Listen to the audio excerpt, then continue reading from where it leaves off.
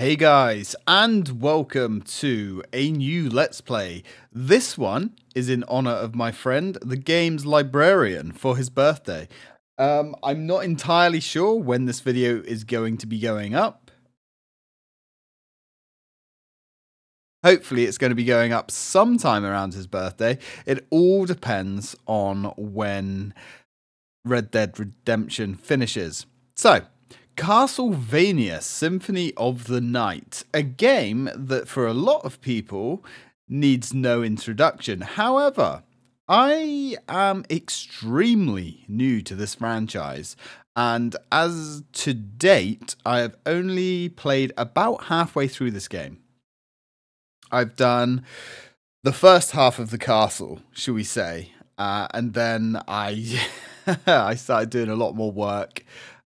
Things got very busy and I didn't get time to finish it. However, I am playing this game ahead, so hopefully we're not going to be missing too much. Castlevania, a game that was once rather legendary and sadly has kind of slipped into a little bit of obscurity these days. However, there are rumours that it's going to be being brought back. Now, this is heralded as one of the best Castlevania games, and while I have little interest in the games that predate this one, I'm kind of open to playing some new ones just because this one is fantastic. They did make some 3D ones, which I do have. However, they're very mixed online. I don't really know a huge amount about the Castlevania lore either, apart from the fact that generally you play as a vampire hunter trying to take out Dracula. So, yeah. And the game is a side-scrolling 2D affair with a large sprawling open map where you can find items to further your exploration, which is interesting. So, let's go, shall we? Let's go to the castle.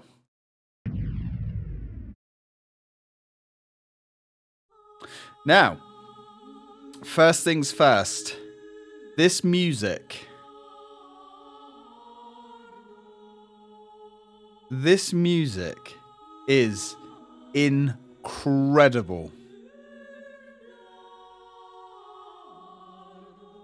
And I'm not going to lie, I've spent a lot of time with this just playing in the background whilst I'm editing videos and such.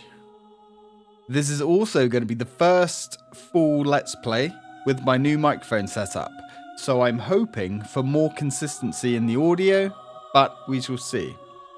Let's go. We are emulating this using DuckStation. I do have this on the Series X as well. However, this version emulated on DuckStation is better.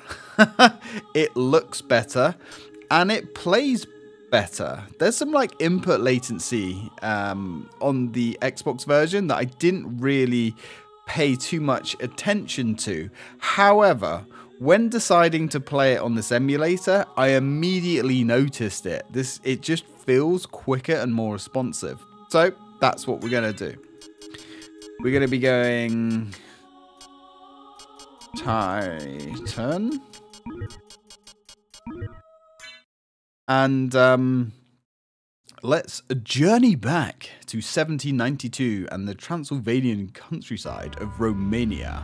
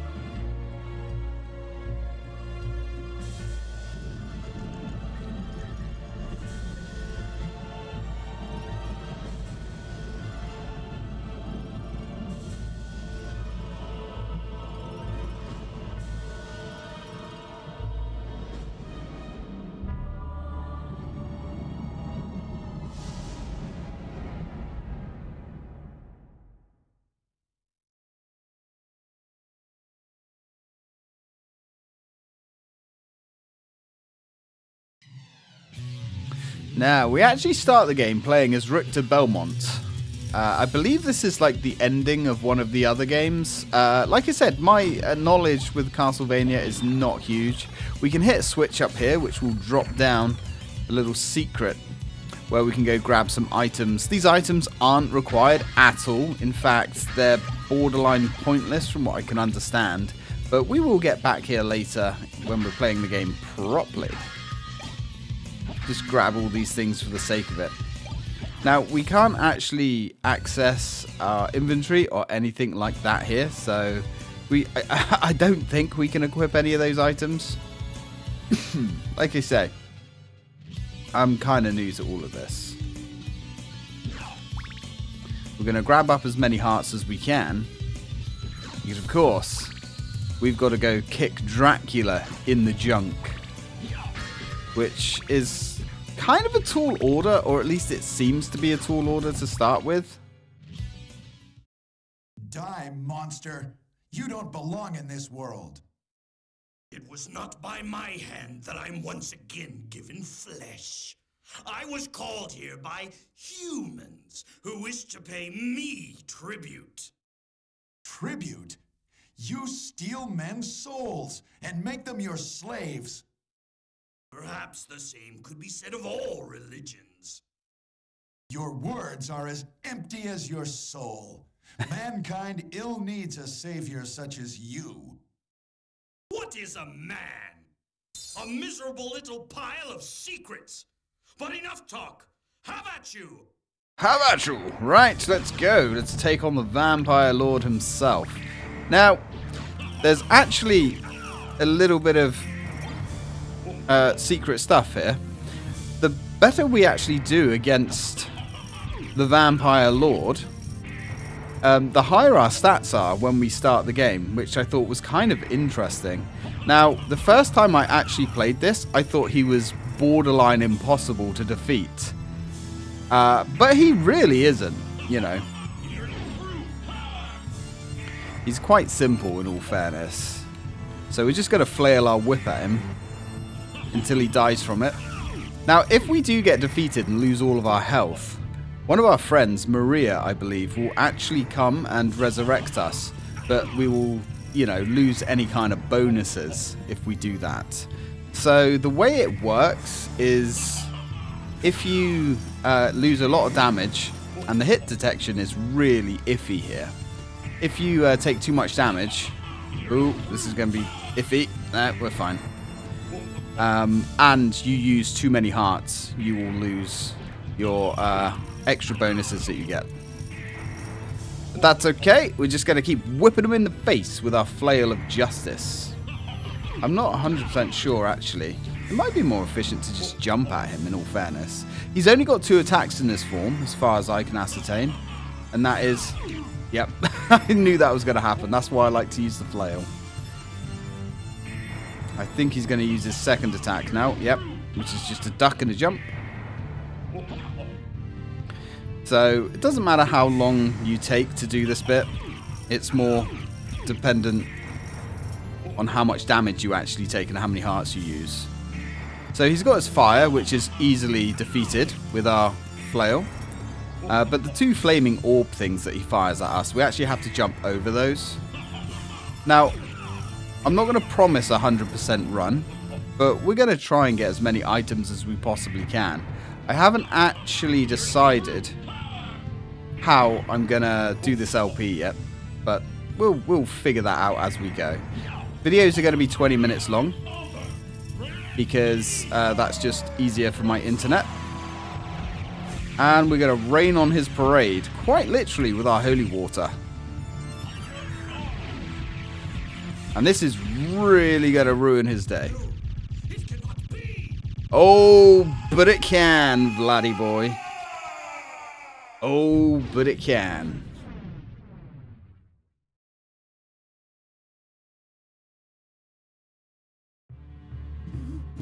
It was Richter Belmont, the legendary vampire hunter who succeeded in finally ending the menace of Count Dracula, Lord of the Vampires, who had been brought back from the grave by the dark priest Shaft. Yes, really. However, one night 4 years later, under the glare of a full moon, Richter mysteriously vanished. With no idea of where to begin her search, Maria Reynard set out to look for him. It was then that fate intervened. Castlevania, the castle of Dracula, which is rumoured to appear once every century, suddenly materialised from out of the mist as if to show her the way. Meanwhile, powerful forces were struggling for the soul of a man named Alucard, the very same Alucard who had teamed up with Trevor Belmont to battle his immortal father, Count Vlad Tepes Dracula. Alucard, in order to purge the world of his own cursed bloodline, had submerged his vampiric powers and entered into what was supposed to be an eternal slumber. But now he is awake and aware of the evil once again at work in his homeland. The time has once again come for the forces of good and evil to engage in their ancient battle. Dracula's castle beckons for you, and no man can say who will emerge victorious. Indeed! Indeed. And I love that shot there. I also love how in the cinematic intro, how low polygon the castle actually is. It's a wonderful little throwback to my youth, I guess. Even if this game did slip me by back in the day. But we're rectifying that now.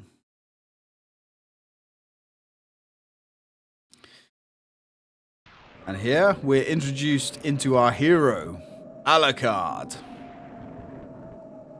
And he's rather the dapper chap as well. Such a cool intro. Anyway, let's go explore. Let's deal with these wargs on the way. Just dispatching these giant wolves with one slash of our blade.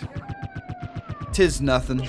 Of course, we can catch some cash along the way, and we can also level, which is always good. Leveling is kind of kept at a decent pace in this game.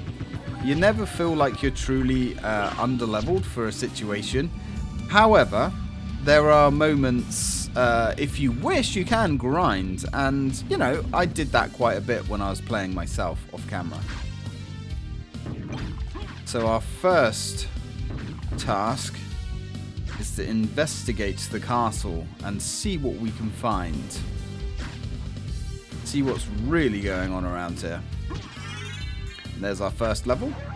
I can't remember off the top of my head what the actual level cap is in this game. I think it's pretty generous, but with the items and the levels, you do get disgustingly powerful by the end of the game. Secrets are aplenty in this accursed castle. And we're going to try and get as many of them as we can, if not all of them. Alucard, what is your business here? I've come to put an end to this. Still befriending mortals. I'll not ask you to return to our side, but I demand you cease your attack. I will not. You shall regret those words. We will meet again.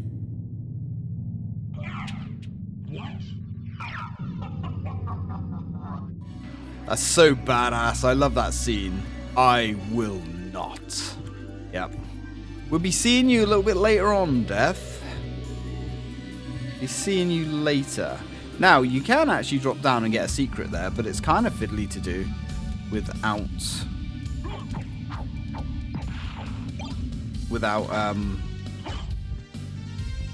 some of our later on powers. Now, Death, being the dick that he is, has taken all of our weaponry. So we're going to have to make do with the scraps that we find. But that's okay. We will certainly be finding some things that are going to make us fairly powerful going forwards. Now, there's a heart container there that we cannot get just yet. We literally start this game stripped of just about everything. There's a red rust there, which is another weapon. But it's, in my experience, it's not that great. Now, Cube of Zoe. That will allow us to start collecting items. Now, we're going to want to start making our way through the castle. and get to our first boss through the alchemy laboratory. Unfortunately, it is infested with skeletons. That's okay.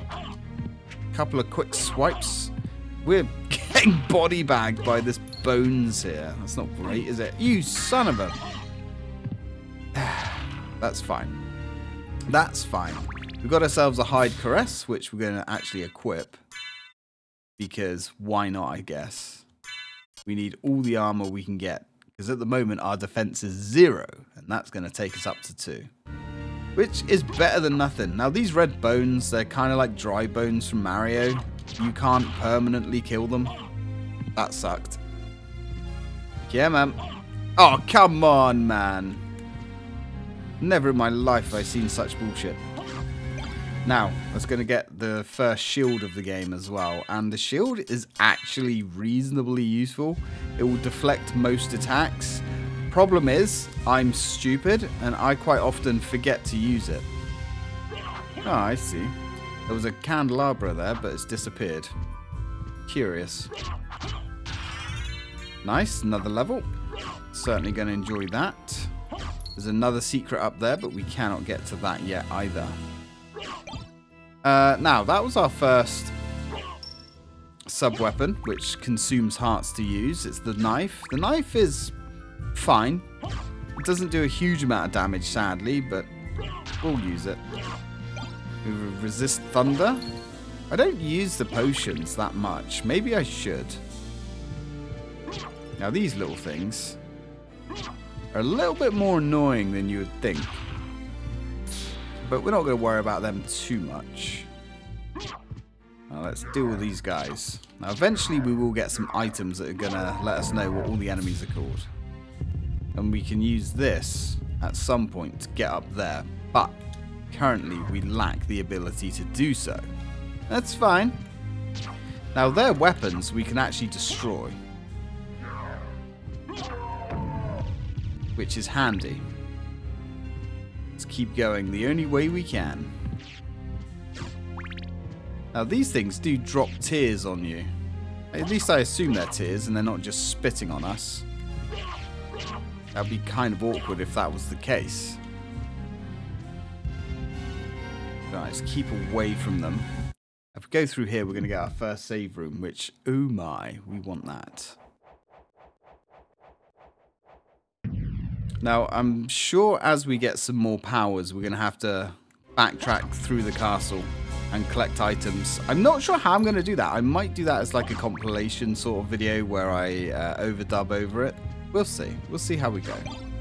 Yeah, there's the axe. The axe isn't a terrible weapon. We can't go through there yet as we lack the ability to do so. Thus, the Castlevania. Naming. Or the Metroidvania, I should say, kind of genre that this game has adapted over the years. So, let's go deal with our first boss, shall we? Evening, squires. How would you be finding yourselves? It's a rather unfortunate day for you, because you have come up against Alucard. And Alucard's not messing around. These guys actually aren't too bad. Their attack pattern is somewhat predictable. However, when they get down to half-life, they do have a second phase, which can be troubling if you're not kind of sure what you're doing anyway. We could be using our sub-weapon on these guys, but there's very little point, very little need to do so. And if I could stop jumping into him, that would be rather good. Oh, he's on his second phase. The enemy design in this game is fantastic. Yeah, we need to be cautious of that guy. Want to duck and avoid his attacks. Right, let's try and get this guy. Now this guy's lost his weapon, he's very easy to defeat. This guy's going to start getting enraged. And he's going to drop down and just fire fireballs at us. But once he gets to his second phase, his fireballs get a little bit bigger. But apart from that, he's not that dangerous. Get out of here.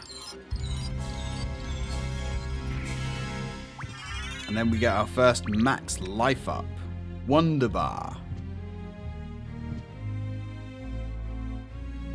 So that's the first demon slain.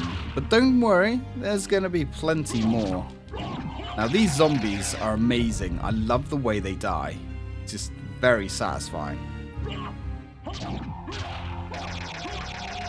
I love the way they just turn into a fountain of blood and viscera. In fact, the pixel art in this game has actually aged wonderfully. But guys, that's going to end it for the first video. We're going to drop a save there. Thank you very much for watching. I hope you're going to enjoy this. And I'll catch you in the next part.